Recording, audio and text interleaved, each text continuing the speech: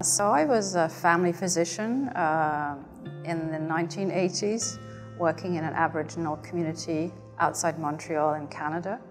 And myself and colleagues felt that we were seeing a lot of people who had type 2 diabetes. So we were interested to know if this in fact was true. We had community members and we got permission from the local hospital to undertake a chart review.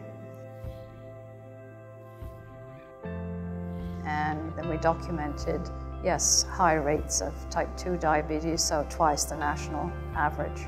We set out to share these results with the community because we wanted this to be research that was of value to help community make health decisions at an individual level, at a family level, a community level. And we made about 15 community presentations over a couple of months, telling people about what we had found. So the exciting thing was that community members, the elders, came to us afterwards and asked us to do something to prevent future generations from becoming diabetic.